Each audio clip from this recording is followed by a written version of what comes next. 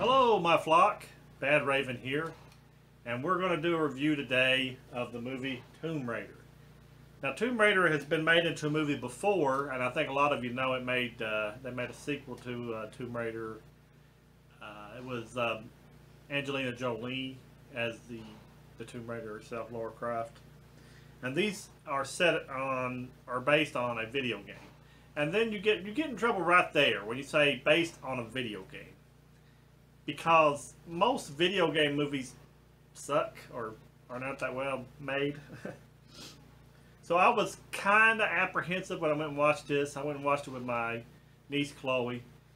She wanted to see it because I don't know if she knows about the video game. My son knows about the video game, but I don't know if either one of them plays it on any kind of regular basis. So they didn't really, I mean, my son Andrew just didn't even want to go see it, so he didn't even go watch it. But I was expecting maybe a Raiders of the Lost Ark type of movie, because in the scenes in the trailer, and this is going to be a spoiler-free review, so if you want to go out and watch this, you can.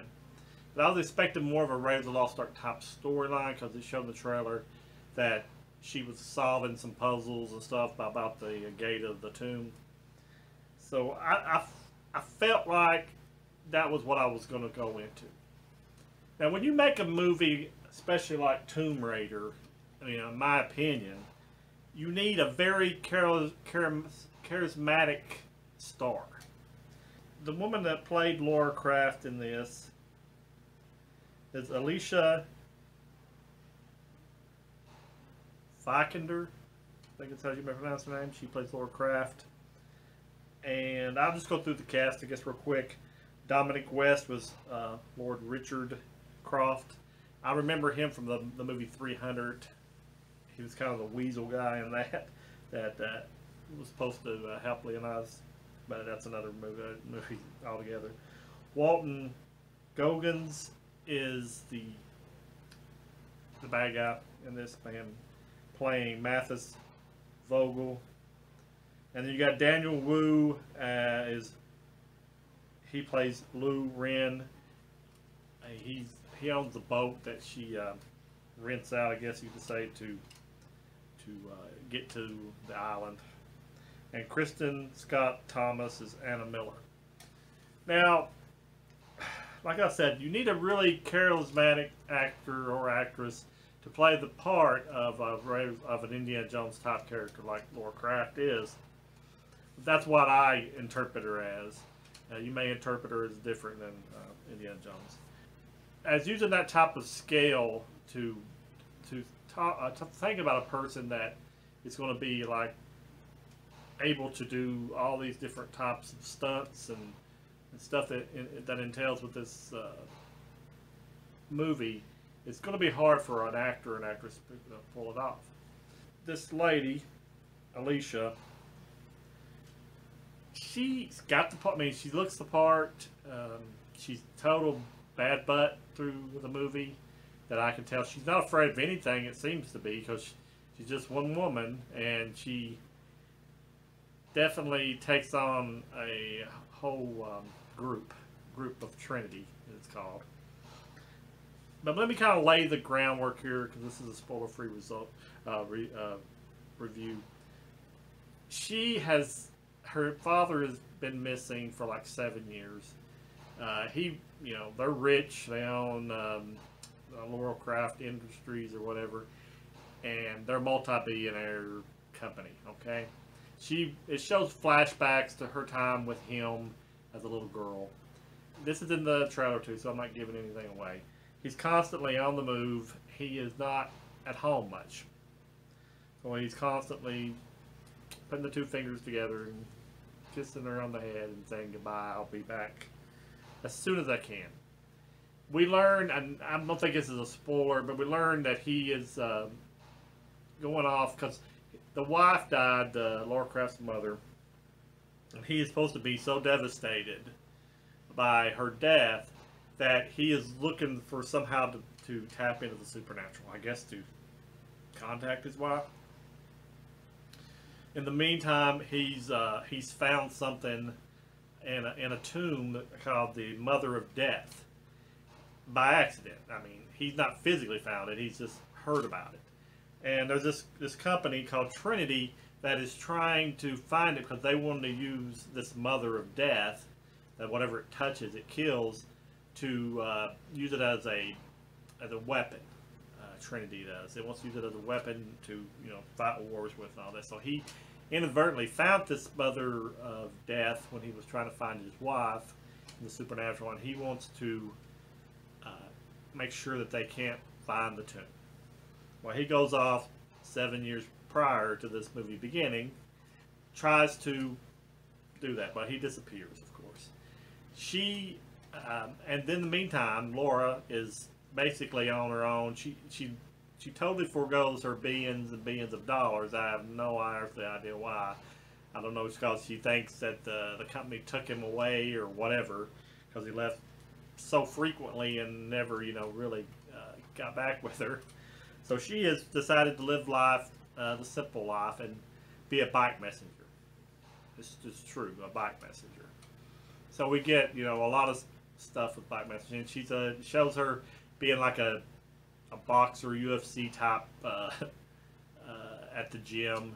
She's not really in the UFC, but she's got the same skills of boxing and punching and kicking. I guess it's showing the audience how bad butt she is, and she can hold her own. So that's why she's on her own, and she doesn't want to have anything to do with the company or the money.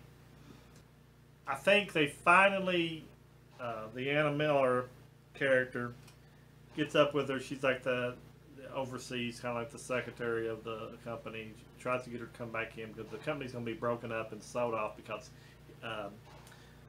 Mr. Croft has not been back. So she's trying to get Laura to run the company or do something with it so it won't be broken up. Laura is given a puzzle piece because she's supposed to be great with puzzles, and she finds a key there, and she ends up finding a recording, not while she's at the company, but when she checks it out, she finds a recording of her dad saying, basically, tear up all my stuff, don't let this Mathis Vogel be able to get it, because they'll be able to open the tomb with all the stuff I've got going on here.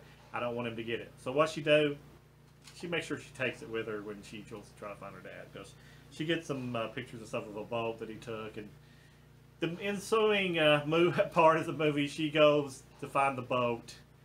It's very long and boring in this part to me. What action they do show, they kind of stay faithful to the video game, which I was telling Andrew later. They went first swinging back and forth and constantly jumping and climbing and doing all this stuff. She's a very athletic woman.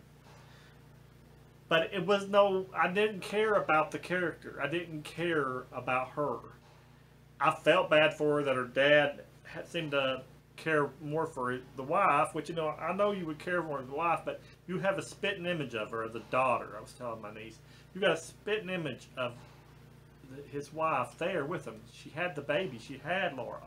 He should have spent time with her. I know he's a billionaire. He can do anything. What she could be raised by, anybody else that he pays to raise her. But he goes off and spends the rest of his time trying to get in contact with her through death. And he's got her daughter there, and she totally ignores her. So it's hard to me to have pity for him. I know she may have had pity for him because that's her father, and she wants to find out why all this stuff is going on.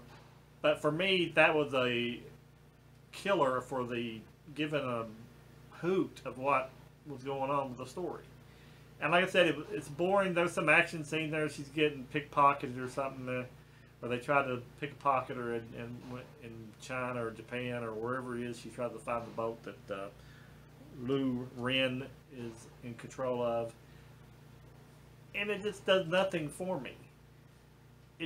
Everything leads up to the tomb. You're going to be a movie like Tomb Raider. You're going to be going to a tomb. So it leads up to the tomb. But the tomb is not in there until like the last 30 minutes. And it's very action-packed in that part. But I had no invested feelings in her or the mission or anything else. I was constantly looking at my phone, or not really during the movie, but just kind of seeing what time it is. But I was wanting out of there because it was so long. The movie was approximately an hour and 58 minutes. 2 minutes being 2 hours. Way too long. They should have tightened it up or something. Got a better story, and maybe what the video game was true to, but the story wasn't anything I cared about. I can't really recommend it. It was just not a very good movie. I didn't hate it, but it just wasn't. It was just nah, just nothing. It just wasn't anything I was remotely thinking it was going to be. And it was because of the story. The story really hurt. The lady that plays Laura Croft, she could have pulled it off any day because she's very muscular, seemed to be a good actress. She just didn't have much to work with. So I can't really recommend it. I mean, if you want to watch it on Redbox when it comes out, that'd be the safest bet from what I would think to do. Leave a comment of if you went and watched it and what you thought of it. What am I missing? What am I not getting right here? I was in the mood for action and I just did not receive it. There was action in it. I'm just saying action is action, but you gotta care. You gotta care about the characters. I didn't care about it. But tell me what you thought. Tell me why you liked it or disliked it, if I'm right or wrong. And I would really appreciate it if you would. Also, in the link of the description below, I put in my Patreon account link in case you want to become one of the Elite Bad Birds. We're still looking for that elusive first Elite Bad Bird to put in to have their name posted at the end of the video. So be one of the first to be an Elite Bad Bird, and I will definitely put your name and say your name on all my videos from then on. And it's just $1 a month, and we would really appreciate it here on the Badraven channel. Just remember always remember that the Badraven is your friend, and we want you to go watch good movies, and we're looking out for you to be able to see them. We're going to let you go, and we just want to say support the Badraven. Please support the Badraven. We need your help. So thank you for watching, and we'll talk to you later.